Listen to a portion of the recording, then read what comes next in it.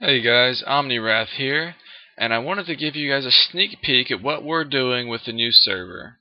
But on top of that, I want to talk a little bit about the new server and why we've made some of the decisions that we've made to make the best out of the new server. You can see the admins here hard at work on the spawn, and I'm going to be flying around looking at it and talking a little bit as I go.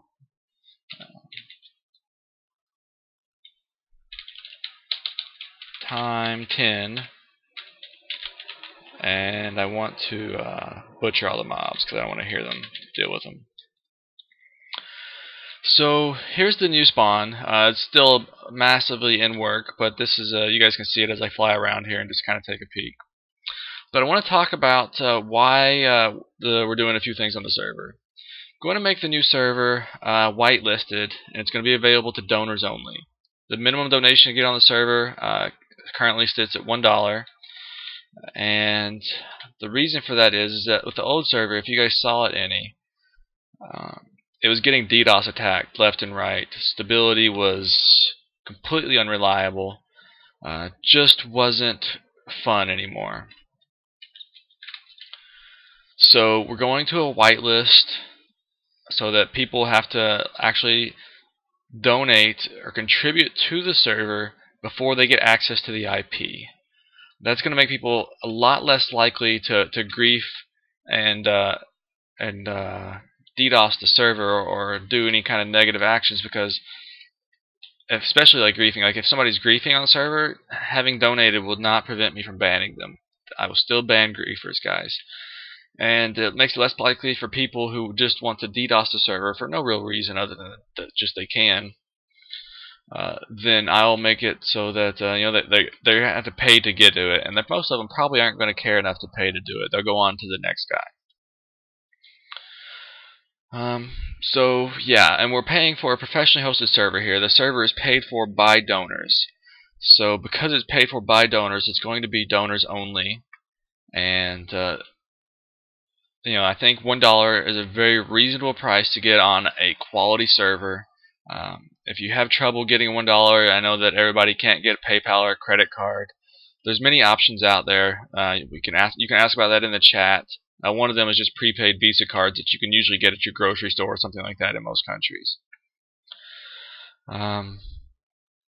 So yeah, guys, that's why we're moving to a whitelisted donor server, just to protect the people that are on the server and who have invested a ton of time and in this case some money into it as well. And then we're also going to, and I know this is highly controversial, we're going to get rid of condensers and tablets. And let me explain it before you get angry, because I'm sad at loss too. But they're bad physically for the server and bad for the community. They're bad for the server because they allow you to trade infinite amounts of one item for other items. So they don't encourage you to go out and explore the world. They don't encourage you to go out and mine and build things. They encourage you to sit in a cave in a 9x9 room, okay, a little bigger, a 20x20 room, and do nothing. Wait for your condenser to make you more items. And they do that by creating machines that spawn infinite items, be it cobblestone generators, blaze rod macerators, dark rooms, and creature spawners, things like that. All of those cause lag on the server. They're not healthy for the server, and they're not healthy for the community because they allow you to get infinite items without actually playing the game. Anything that allows you to win the game without actually playing the game is not good. It's not helpful. But I do like the default effect of condensers and tablets, guys. There is a way to keep that without ruining the server and without ruining in-game for the people that actually care about and want to play on the server for a good long time. Minecraft is one of those games where it's about the journey. It's not about beating the game. So when you're like shortening the journey, making it so that you beat the game by having all the best items faster than you normally would be able to, then you're just decreasing the lifespan of the game. But how can we keep the general ability of condensers without having all the negative side effects? The solution I've come up with thus far is to just have a market hosted and controlled by the server, or myself personally, where you can trade items up into other items. If you can trade diamonds into coal, or diamonds into red matter or darkstone, or and anything in any of the commonly used materials. I want people to be able to trade for those things. I think that's very reasonable to be able to trade for those things, because it's just, you can go out and explore the world and find diamonds and all this great stuff, but you shouldn't have to go farm like 100 stacks of coal. That's kind of hard when you have all these other supplies waiting around that you can't even make use of because you have so much of those. So I want to be able to trade those for things, and so we're going to set up a market, and you're going to use those items as a currency. The only thing that will never be usable as a currency is anything that can be spawned infinitely through different game mechanics.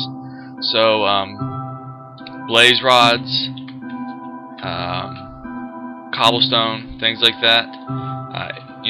Different drops from monsters that can be farmed infinitely. Those will not be allowed to be used as a... Cool, we got some music going on there. Those will not be allowed to be used as currency in the market, guys. Player markets are still a little bit in the air, but I feel like player markets are still abusable as well. If we're gonna have a system set up so that players can trade for items created by the server, then player markets have to be monitored a little bit as well. We may have to decide on one or the other. We'll see. I'm kind of like moving and fidgeting here. I don't know if that's bad for the video. But anyways, there's one last thing after I've explained that, and I hope you guys will understand and accept that. If you can't accept that, then this won't be the server for you, because I won't change those decisions in the foreseeable future. No matter how convenient they are, no matter how much I'm going to miss those features personally, they're not healthy for the server or the community. So I have a question to you guys, viewers of the video, viewers on the stream, everybody who gets a chance to take a look at this. I want to reward people who are donating more than the bare minimum of $1. What is the best way to do that?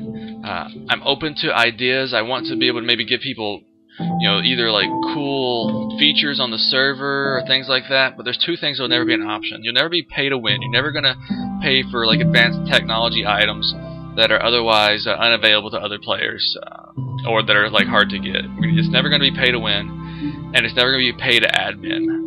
Admin are chosen based on their integrity, their knowledge of the game, and moderation and admin commands, and just all around being an awesome person. So you will not be able to buy an admin slot by donating, and you will not be able to buy items that give you an advantage over other players.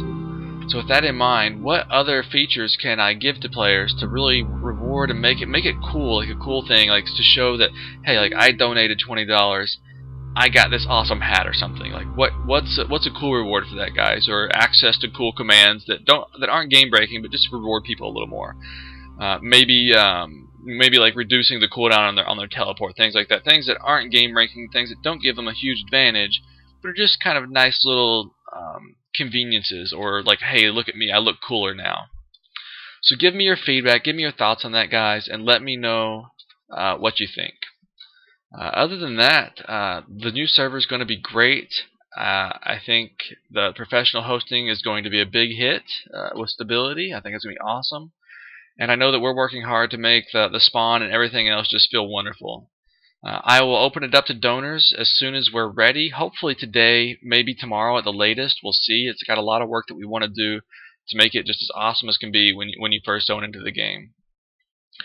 But yeah, I hope to see you all soon. And thank you so much for watching the video. Bye.